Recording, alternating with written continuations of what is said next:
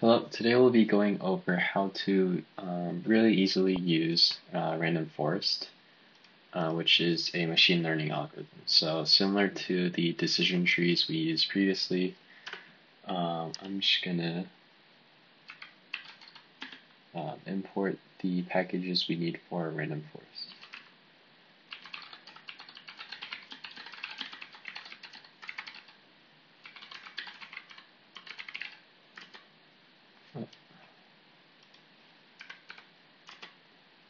Okay, and then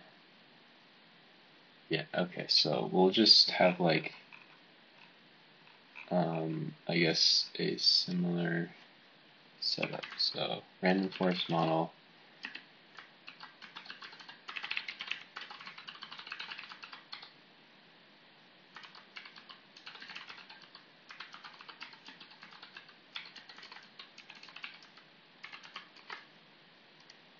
Okay, so if we look at this code, we're basically creating a model, and then for random forest, we'll set, I guess, 100 trees to be built.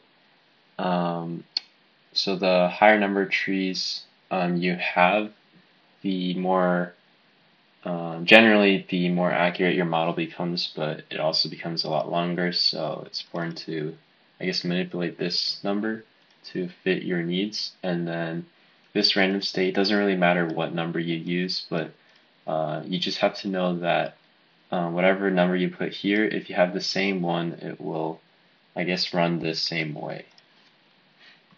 Okay, and then we'll just fit the model with our training sets, and then we'll just do random forest predicted.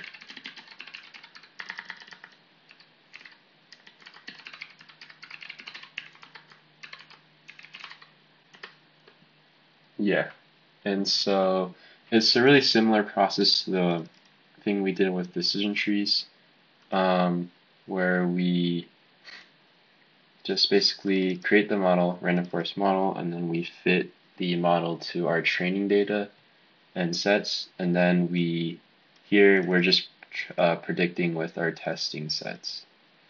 And yeah, thank you for watching.